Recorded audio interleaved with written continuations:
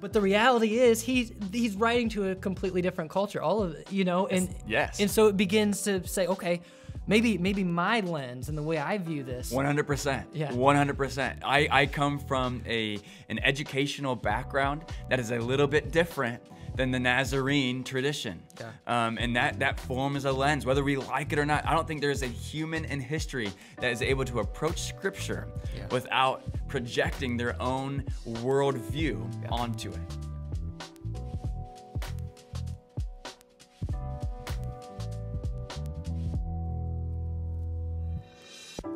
Alrighty, here we are back so soon. Back so soon. With another episode. We're wearing the exact same thing. We're just knocking them out today, man. You can tell who the lead pastor is and who the person is who oversees the youth around here. And who didn't get the memo that this was gonna be recorded on video. Yeah, memo might not have been sent, but you show up, man. Come on. I feel better about myself when I do this, when I dress up. You look good. You look good. I, on the other hand, But guess what? You don't need to compensate for anything. You got the resources, bro. Come on, man. They are all here. You're not. I got my notebook. I got my Bible. Anything. I got my notes. You got notes on notes. This is the most prepared we've ever been for a podcast. It sure is, because most of them. Our approach is more like the last podcast.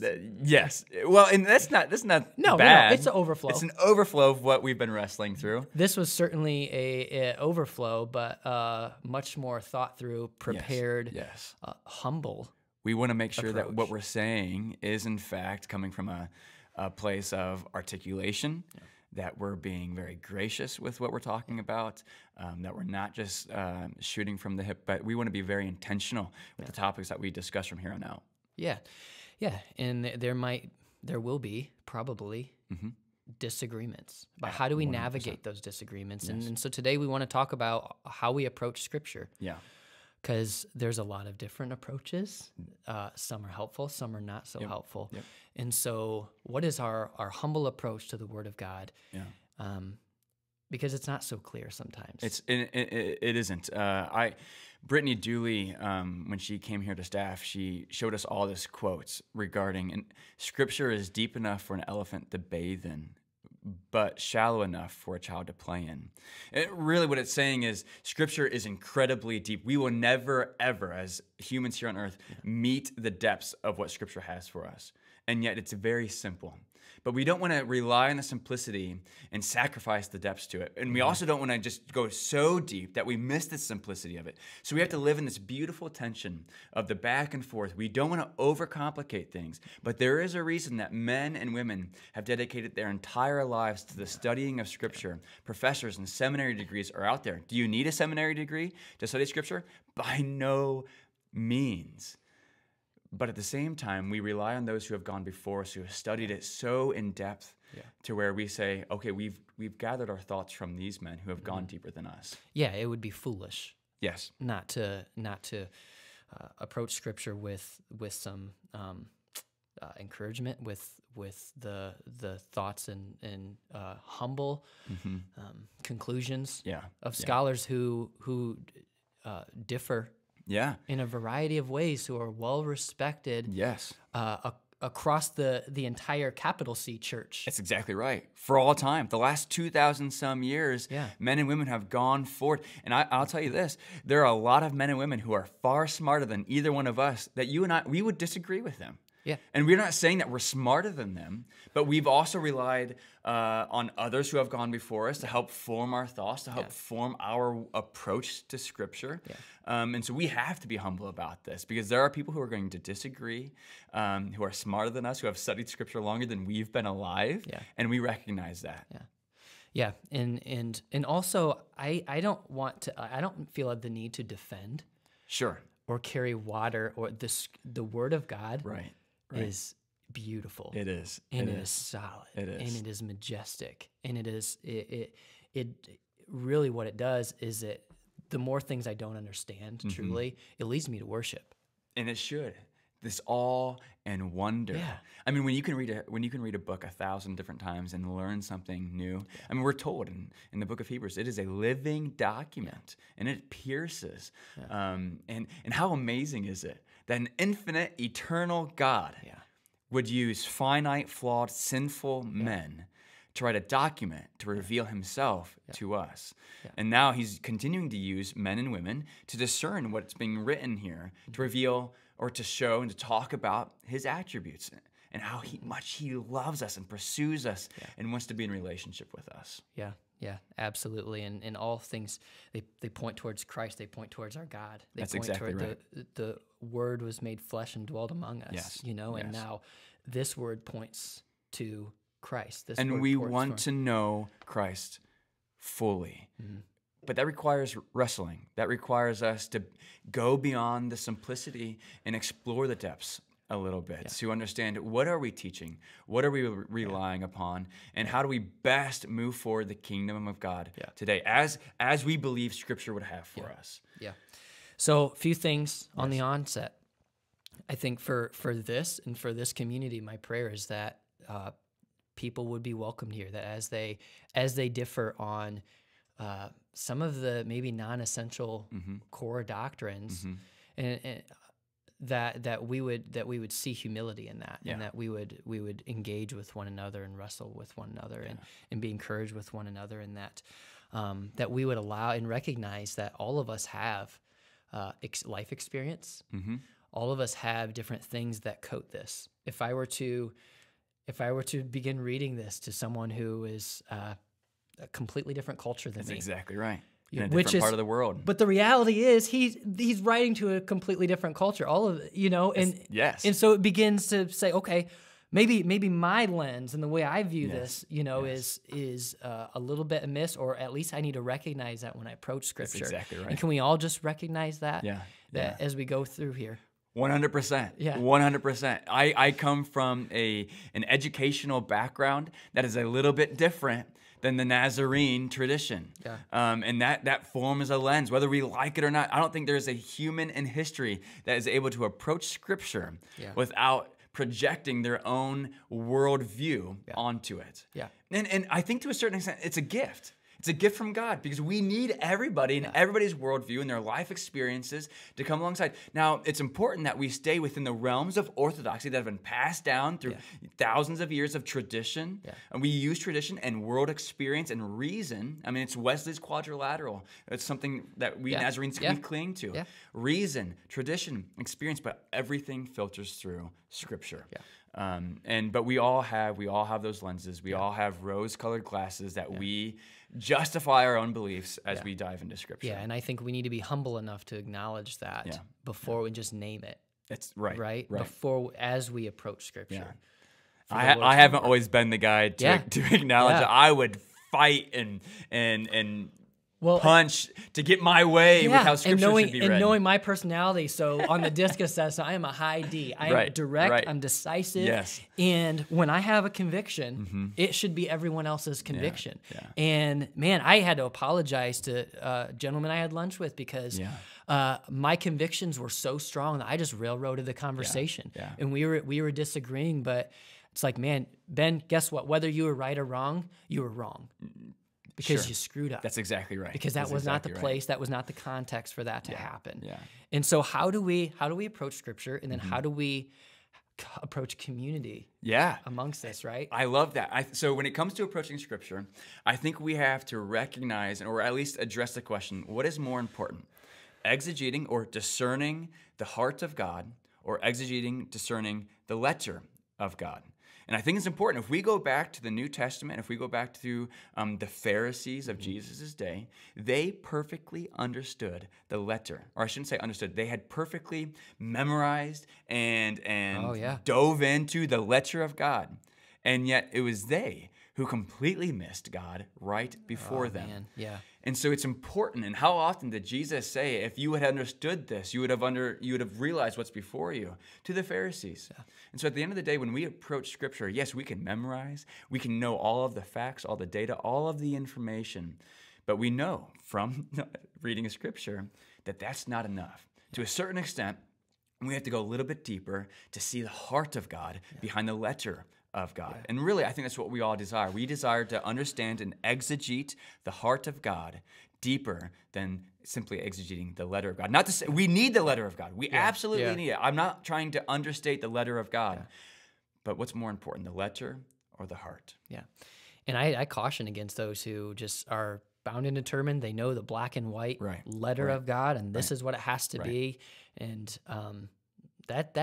but I mean, those are the things that the arrogance sometimes, the boldness, like that actually kind of drives me away, because this should create fear and trembling, and a posture of humility, a willingness to keep on wrestling, so that we're told to work out our salvation with fear and trembling, and I know that's maybe a little bit different here, but to a certain extent, it requires us to keep on wrestling through Scripture. It does, that we're never going to be satisfied in coming to, well, I found a group of people that I can align with. I can put my camp here.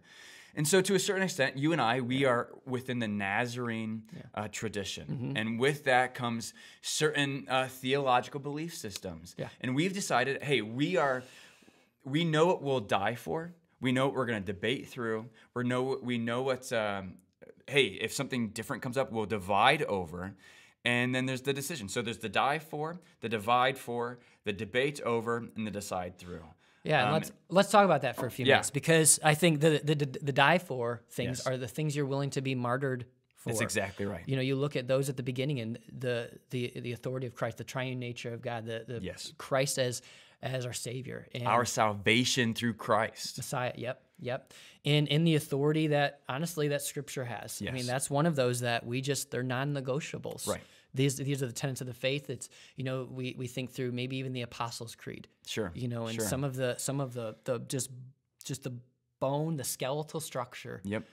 Of our faith. And oftentimes the tenets of whether it's the creeds or if you see it in more of like seminaries that willingly offer anybody to come on in. LifeWise is a good example. There are several tenets, several core pillars that Christians across the board agree upon. And they've all fought, and these are the things that we are willing to die for. And you mentioned them, the depravity of man, the triune nature of our God, the authority of Christ, sin nature in general. These are things we die for. So if I'm going to a church and they're saying, Jesus is one way, but, there's other ways, be a good person, or believe in this, or spend more, I'm like, no, that's a red flag. And I'm dying on the hill to preserve that. Yeah.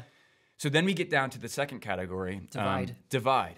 Well, how do you know when it's time, hey, the church has gone in a direction that we just cannot be a part of anymore? We're not dying on a hill, but man, what that pastor just said, or what the board of elders have just decided, we can't be a part of this anymore. And I think to a certain extent, that's why we have denominations. We've recognized, hey, we consider these men and women brothers and sisters in Christ. But we are reading Scripture differently. And when it comes to our own philosophy and methodology, we need to do things differently for our conscience sakes. And oftentimes, I think a good way of doing this, of discerning through these, is going through an article of faith. For us, the Nazarene tradition, we have our core tenets, but we also add to those core tenets. And we see 16 different articles of faith. And some people are just going to view those a little bit differently, especially as you get to the end articles of faith. I think of one in particular when it comes to eschatology, the study of the end times. When I first started interviewing for pastoral jobs, well before NapNaz hired me, I would go to a church's articles of faith and see what do they believe when it comes to the end times. Now, for me, I'm more open-handed. That's just where I've landed. But some churches are like, no, we divide over this, and we're going to be a particular form of eschatology, a particular way of thinking when it comes to the end times. And that's okay. And they've divided. But I knew for myself, I can't be a part of that church because of how I am more open-handed. Yeah, and I think if you take the second and third item here, the divide for and debate for, they can rise and fall based on the church. So you think of Calvinism versus Arminianism, or free will of God, sovereignty of man. Absolutely. Some churches that's to debate for, and we agree to disagree about those things. Other churches, because maybe they emphasize it, one over another. That's right. Baptism, right? Sacraments, mode of baptism. Yes. You know, do you sprinkle? Do you dunk? Yes. Infant baptism versus believer's baptism. Baptism into membership.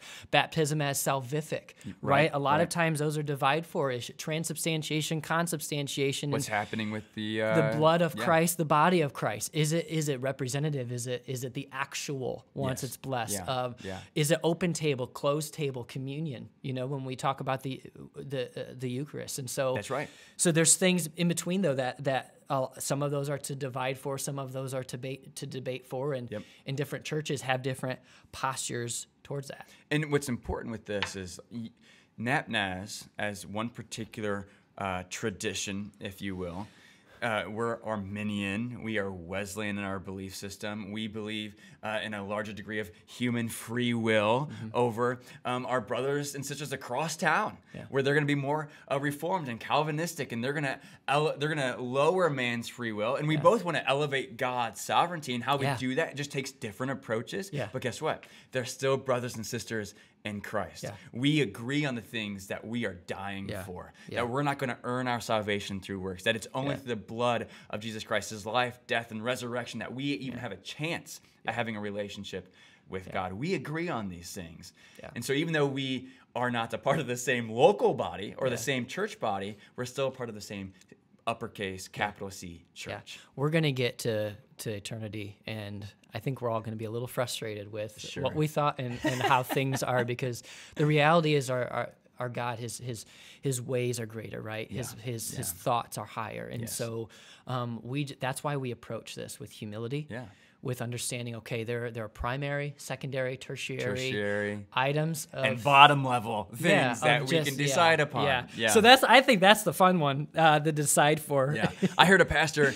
We were listening to the same guy, and he mentioned, these are the decisions to where, do you want drums in the band or not? I know. These are personal preferences where Scripture is not addressing these in particular. But churches have elevated that and divided over it, and that shouldn't be taking place. And it's just what the tragedy of it is, because I believe it's just a tragedy when things that you just need to decide for, that they're not theological, they're preferential. That's exactly right. That's exactly right. I want an old person preaching. I want a young church. I want drums on it. I don't want any electrics. I need an organ. And really, when it comes down to decisions, if we are elevating our preferences, we are then pushing forward this consumer mindset when it comes to a church, that it's about how I'm getting fed, my entertainment, what I'm getting out of it. But that's not church at all.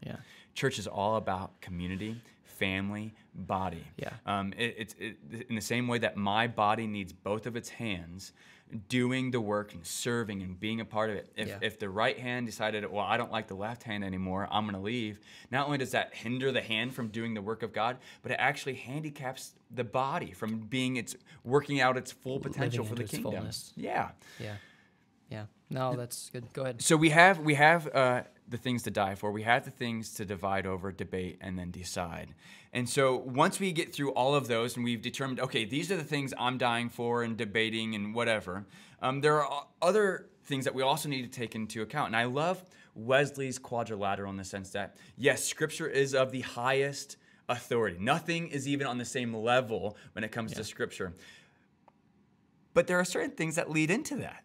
Reason and tradition and experience. If something is not lining up, one of the things that I was listening to a video by Dr. John Lennox, and he brings up this point, that for a few hundred years after Christianity, or several hundred years even, there were certain pieces of Scripture that people would rely upon to justify that the earth does not revolve around the sun. We see it in Samuel, we see it in the Psalms, where it's told the earth is fixated on pillars and cannot be shaken, it cannot be moved.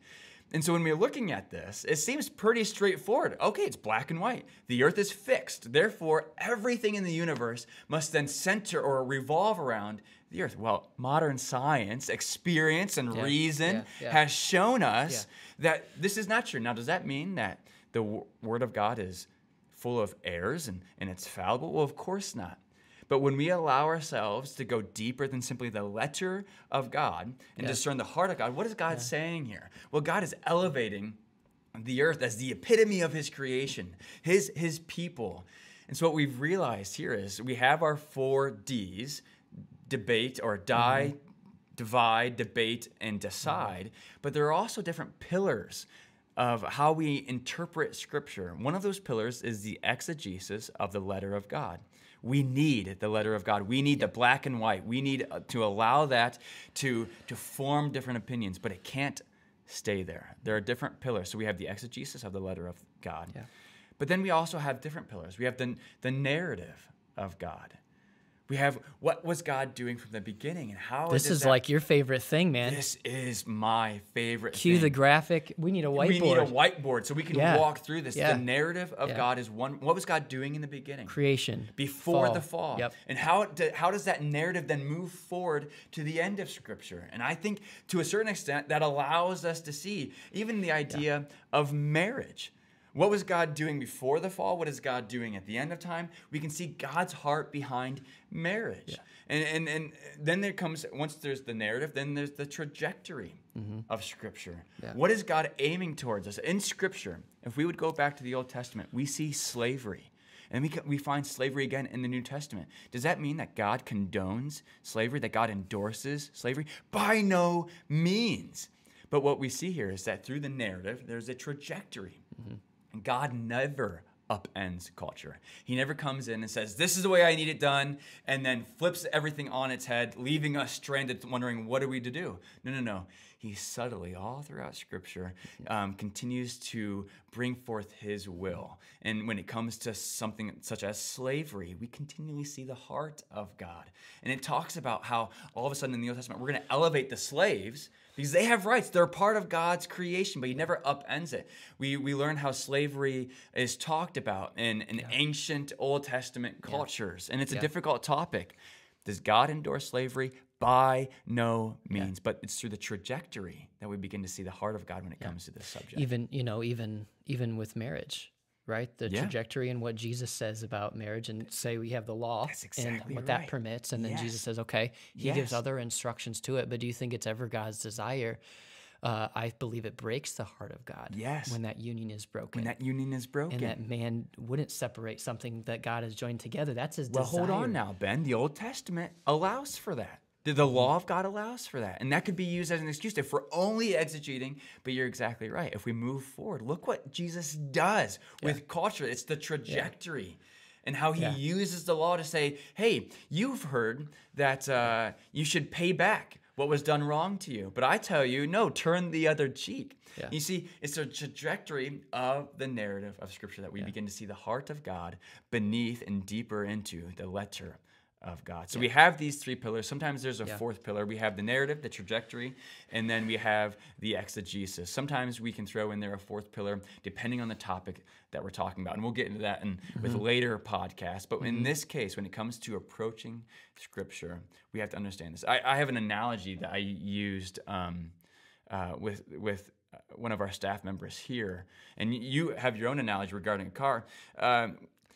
The analogy I use when it comes to approaching Scripture, let's say, for instance, there's a mom and a dad, and they leave home. But when they leave home, they have a son and a daughter there, and they tell the son, hey, you're in charge. You're the decision maker. You need to be the one who's running the household while we're gone. And that's how they leave it. In fact, they may have even wrote it in a letter, but that's all they needed to say. Now, let's say I'm a family friend to this couple, to this family.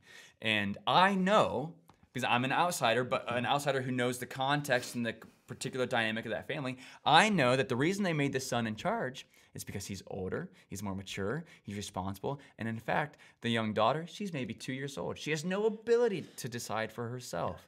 And so I know the situation. Well, let's fast forward 15 years. Let's say the older boy, he's out of the house, he's working, he's at college doing something else. This 2-year-old girl now is a 17-year-old teenager. She's proven herself to be responsible. She's proven herself to be mature in the decision-making.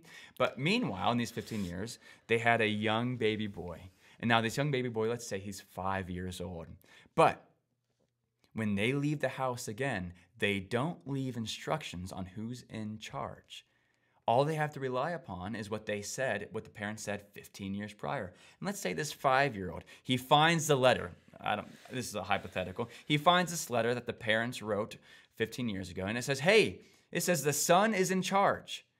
And this is his logic for telling the 17-year-old mature older sister who has learned and able to make decisions. And this is his logic to say, no, I'm the decision maker. There's a 5-year-old boy. We're assuming he's able to read and all of this. This is where the illustration falls short. That's right. Oh. But all of a sudden we recognize there's got to be something deeper than understanding, than simply taking the letter of God, the letter of these parents, and saying it's black and white, the son's in charge. Yeah. No, hold on. We have to understand what was the heart of it. Yeah. And if I'm someone who was around at the beginning, I'm still around 15 years ago, I can easily say to that 5-year-old boy, no. Let me tell you why they made the boy in charge last time. He was older, more mature, and discerning. You, my friend, are 5 years old. You do not have the ability to make a decision.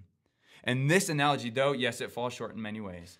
It should really impact how we read Scripture as well. You said it at the very beginning. It was written to a completely different culture at a completely different time. And we need to be humble enough to recognize, wait a minute, maybe, just maybe, my worldview, my life experience is feeding a little bit too much into how I'm interpreting Scripture. Yeah, maybe the hot nor cold had a little bit more to do with cisterns and that's exactly wells right. than it did being spiritually hot or spiritually That's cold. Exactly But because of revivalist movements, we say, at least you walk away from the Lord. Don't be lukewarm because it had, it's like, no, that passage to that culture and that context. It meant something completely different. That's exactly right. And because the hot water and the cold water, they both had served a purpose. And the lukewarm, by the time it had gotten to where Paul was writing to, didn't really serve much of a purpose. But I grew up thinking that the cold water were bad Christians. And only when I discovered the culture of that time did I realize, wait a minute, the cold water is really good. Yeah, because we read it through our lens and how we see things and what shapes us. And so every time we read Scripture, three worlds collide. Yes. So we have the text that is before us. That was not written to us, but for us. Yes. It's valuable. Yeah. We have the context. Yep. That implicitly, explicitly, the reader, the hearer of that time and place would have understood contextually. Yeah. And then we have the reader. This is us. Yeah. And what does it mean for us today? And we have the world in front of us 2,000 years later, and we're saying, no, this is what it had to have meant. That's exactly right. And I think when we approach it and understanding, okay, this wasn't written to us, but for us, to reveal Christ. That's exactly right. There was something else happening that we need to understand.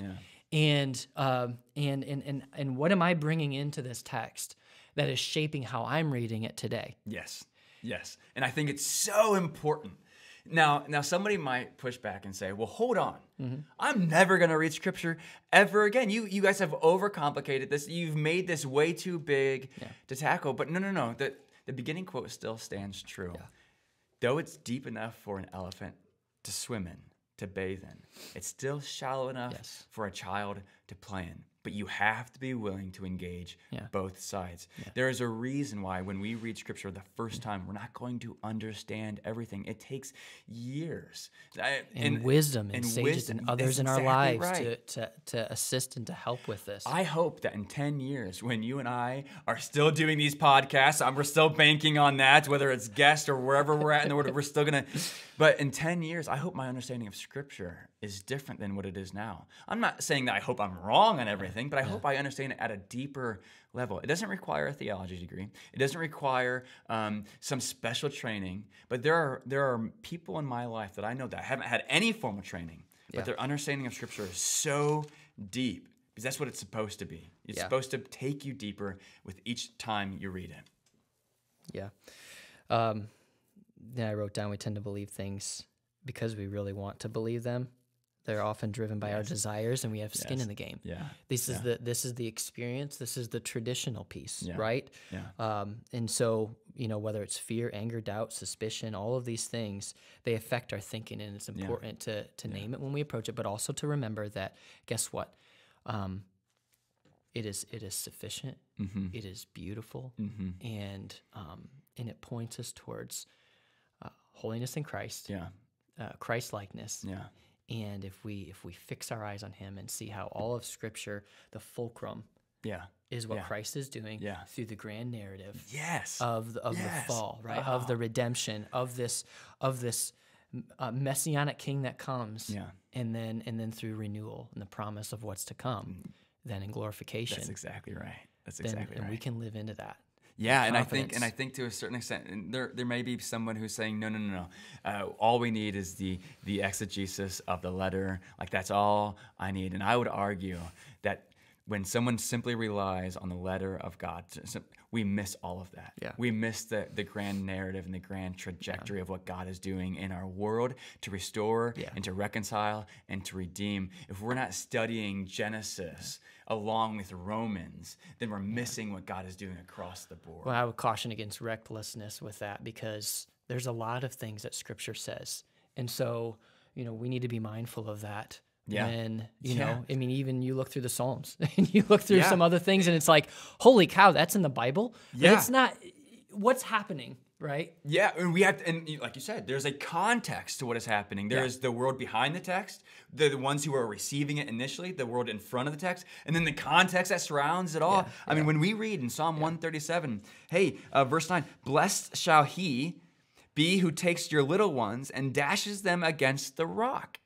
Now, if we are simply exegeting, we can take the context, we can take all of Psalm 137 if we want to, and that's not going to help us in our comfort when we read this. This seems, how in the world is this in our Scripture? How in the world is this representing a loving God? But when we begin to look at the context culturally, not simply even the verses that surround this verse, but when we look at the culture, what was going on, when we begin to understand words such as imprecatory prayers. Now, that's a whole other podcast, but this is what we're talking about here, that there is more than simply the surface level, and that God is doing something, even with Psalm 137, verse 9, to demonstrate an attribute. And let me just say for everyone who's listening, no one is actually blessed by taking an infant and tossing them to rocks. That is not what this psalm is saying.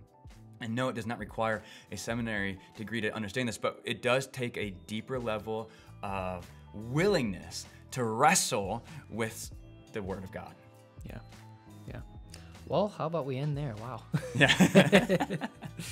I think the heart of this podcast was to as we approach Scripture, how do we do that? Yeah. And are there multiple things at play here? And can we approach it with humility and saying it's not just about obtaining more knowledge about this, but understanding what's happening in the heart of God. In the heart of God. And how he communicates with his people. Yeah, and how he wants to continue pushing forth his kingdom on this earth so that one day we can all be in right relationship with him.